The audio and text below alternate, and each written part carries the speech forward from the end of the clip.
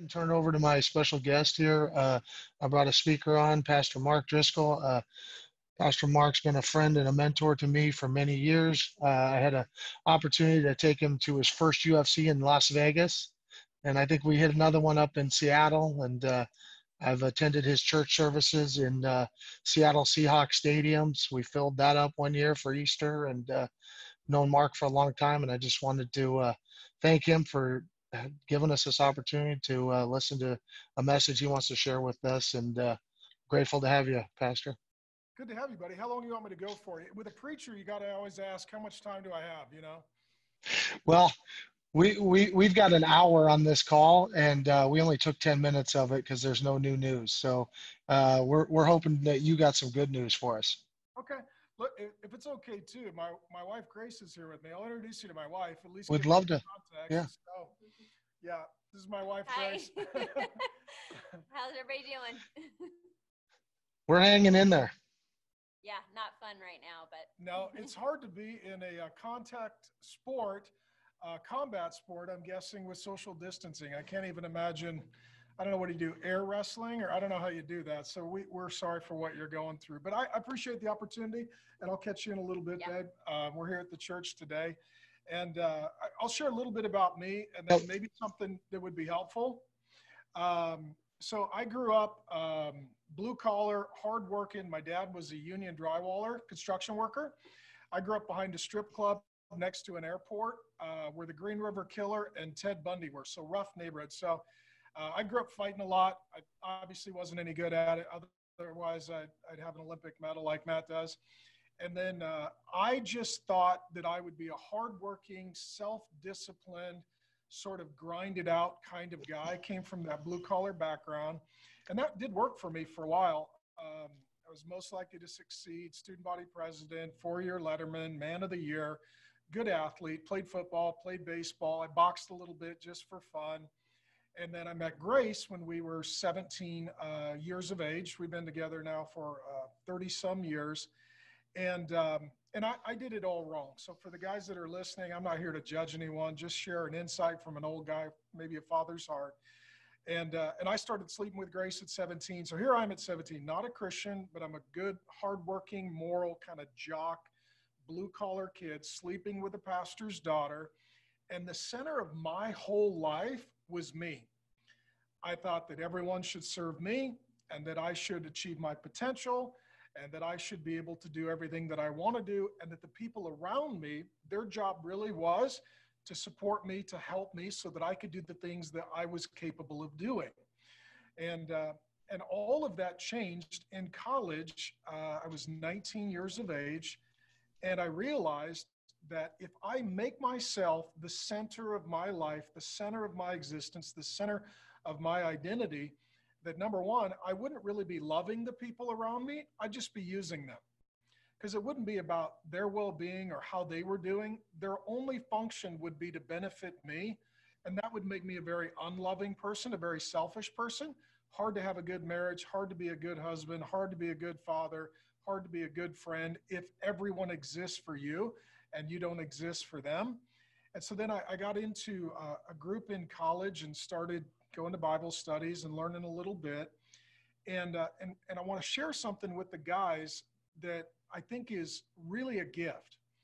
And that is right now when you can't train, right now when you can't compete, right now when, even as I just heard on the call, the whole world is having a hard time sequencing and planning because we don't know what's next and we don't know when we get to go back to anything that looks like normal.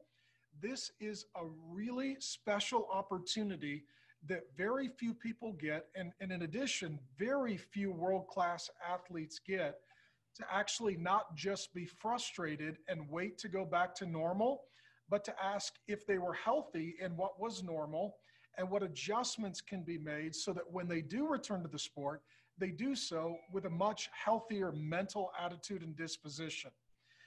What I'm talking about is that the center of your life is someone or something. And for most people, the center of their life, the gravitational center of the universe that everyone and everything rotates around is them. And this will be offensive, but for athletes, that's times infinity. The most selfish, self-consumed, self-absorbed, narcissistic people tend to be the highest performers in sports and entertainment. These are your rock stars and these are your athletes. These are the guys who do well, let's say in college wrestling. I'm here next to ASU. I know a lot of guys on that team and they attend my church. Then you go maybe graduate to the UFC. Now you're in rock star status and you cash all your checks. The people that tend to be the most selfish, the most self-consumed, the most self-absorbed, the most self-aware, and the most self-demanding are the highest performers in entertainment and in sports. And the way you get to that place is you use people rather than loving them. You push everyone to the side. You put yourself in the center, and then everyone comes along to push you up so that you can achieve your full potential, get your record deal, get your television deal, get your book deal, get your UFC deal, get your Olympic medal, whatever the case may be, whatever the goal is for you. And here's what I just want to share as a guy who's pushing 50 and has been doing this a while. The worst thing that can happen is that you succeed. The worst thing that can possibly happen to you is that you succeed. If your whole goal is to get back to training so that you can win, so that you can be elevated, so that you can achieve your potential, and that all of your staff exists for your greatness, I'm just telling you that people who reach that point self-destruct. We know this of politicians. We know this of business leaders. We know this of entertainment stars. We know this of athletes.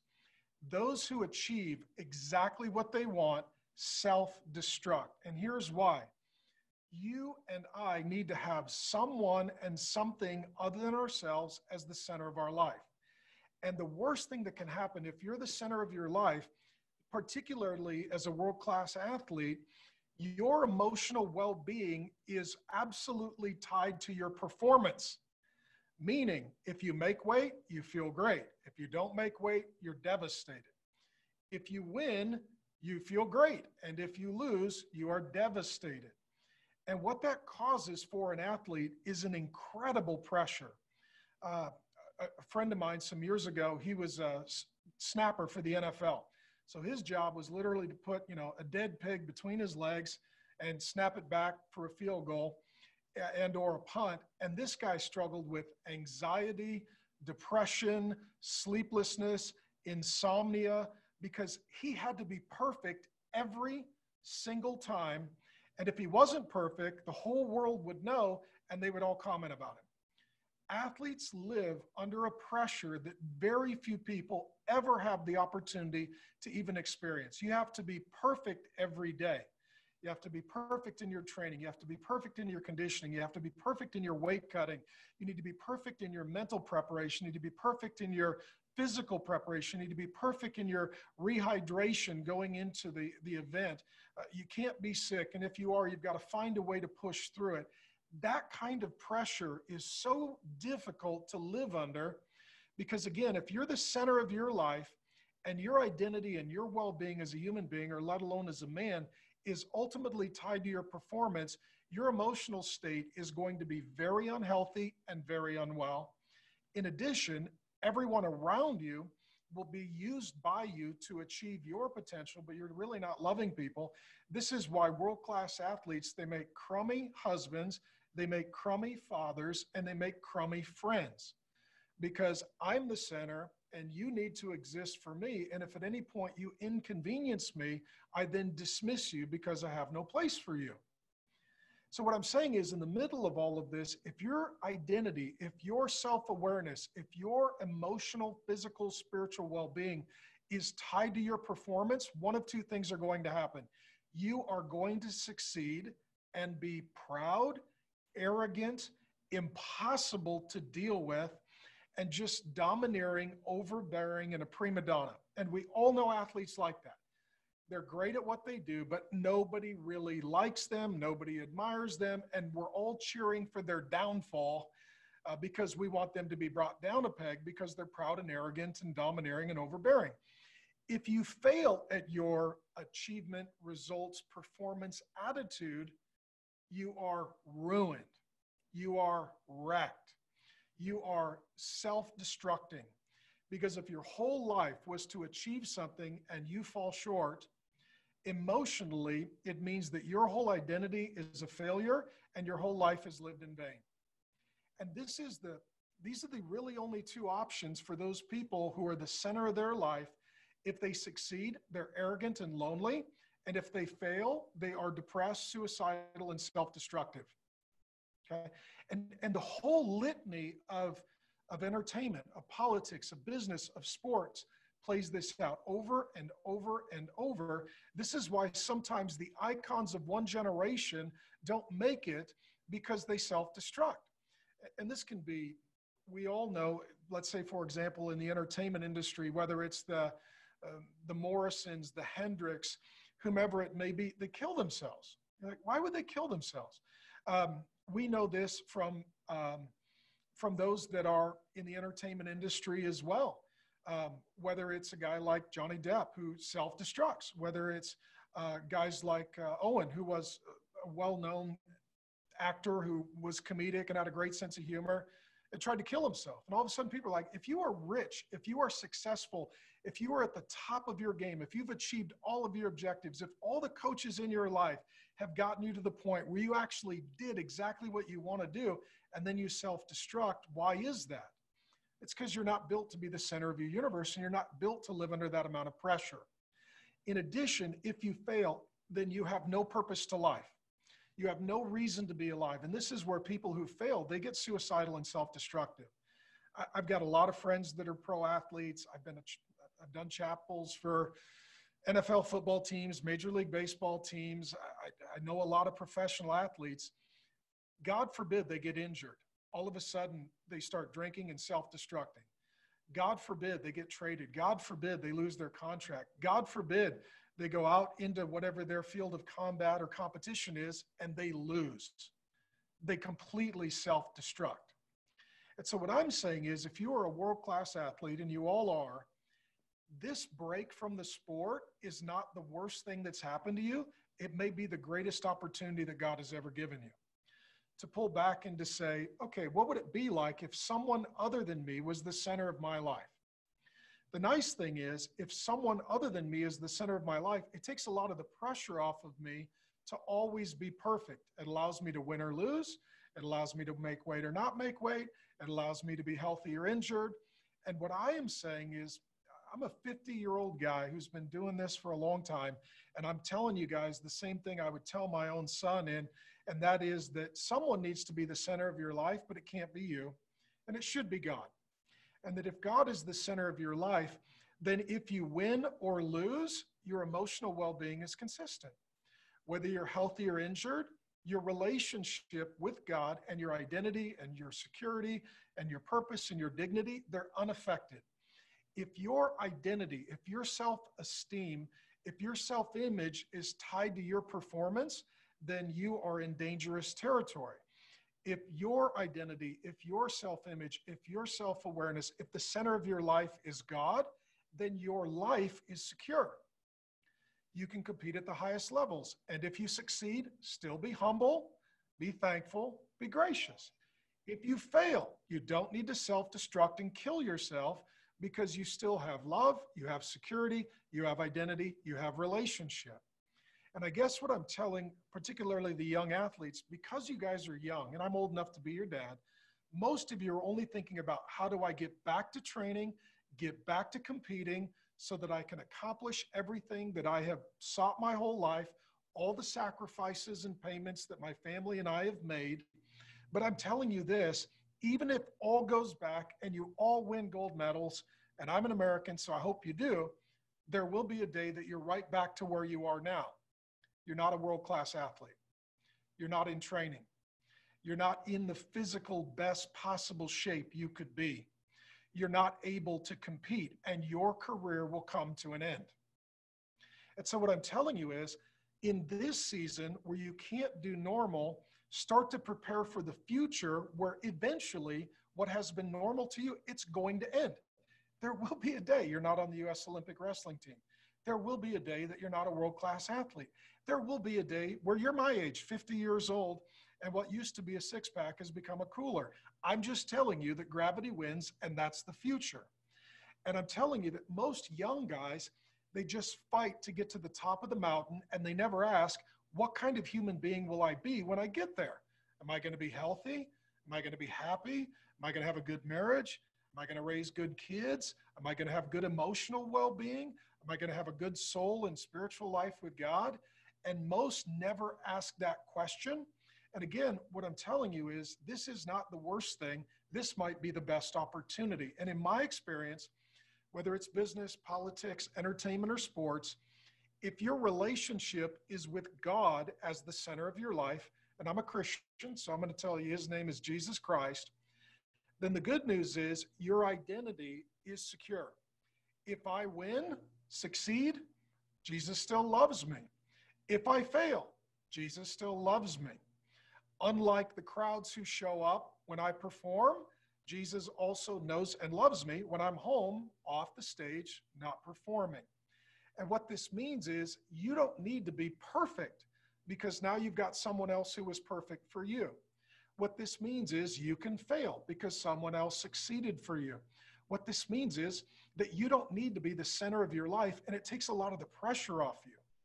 The result is then that actually it increases your performance because people that are under extreme duress and pressure and responsibility, they tend to overthink it. They tend to lose the mental game. They tend then to self-destruct. Those that have that pressure off, and in sports, we talk about the guys who can play the game loose. They're relaxed. They're not as worried. They're able to just enter in and be present in the moment. I'm telling you that because you didn't make yourself, you don't know how to make yourself healthy because you weren't here first. God was. You're not the center of your existence. And because who you are is really in relationship to him, if you replace him with yourself, you are putting too much pressure to perform on yourself, and ultimately you're going to self-destruct. And again, just think of it. Worst case scenario, you can compete. You can get back to training. You win the medal. You achieve all of your objectives. Then what? Who are you? What does your future look like? What do your relationships look like? What does your emotional health look like? What does your spiritual health look like? Who do you want to be, not on the other side of the Olympics, but who do you want to be in 15, 20, 30, or 40 years? And what I have seen is a lot of athletes who won at their sport, lost at life. And Matt and I could give you a list of guys that we personally know that their private life is a total disaster, though their athletic life was a complete success. And the reason was they were the center of their universe and they self-destructed and their life didn't work. So here's what I'm telling you, just like all of the planets orbit around some sort of center, and it's the geographic and it's the, it's the gravitational force that holds everything together. If it is you, you're a dead man. If it is wrestling, you are a dead man. If it is the US Olympic team, you are a dead man. If it is a gold medal, you are a dead man. And if it's Jesus Christ, you'll be fine whatever happens. And I know this is a lot to say, and most of you are young and not even going to consider it, but I'm just telling you, as an older guy who's been doing this for a long time, this might be the greatest opportunity that you have ever been given to pull back from all of those deadlines, pressures, expectations, and competitions, and not to just worry about being a great athlete, but being a great man and being a great husband and being a great father and being a great human being. Because at the end of the day, when you are on your deathbed, you will not care if they come and lay medals on your chest. You're going to want your wife, you're going to want your kids, you're going to want your grandkids and your friends to come and say, we love you and life with you is a blessing. And so I'm saying to you that performance matters, but people matter most. And the person who matters most is Jesus Christ. There is someone who loves. There is someone who forgives. There is someone who helps. There is someone there when you succeed to keep you humble. There is someone there when you fail to keep you from being self-destructive and suicidal. And what you need is an identity that is life-proof. And for most people, their identity is tied to their performance in their life. And so their emotional, mental, spiritual well-being is actually sort of riding on those seas, those tumultuous seas of performance. And we all know what this is like. What I'm saying is you need an identity that is life-proof, and it allows you to then win or lose, be healthy or injured, compete or not compete, get a medal or go home in the first round. And the only way you get that is if someone is at the center of your life and they are the source of your security and identity, and they help you to become the kind of person that is healthy with an identity that is life-proof and not contingent on performance. So Matt, I thank you for this opportunity. I'll keep my comments relatively short. But again, I think for those who are listening, if you're just thinking, I just want to get back to normal, I'm telling you, normal probably wasn't good for you. And there probably is something far better for you than just getting back to normal. Yeah, Mark, thank you so much for the message.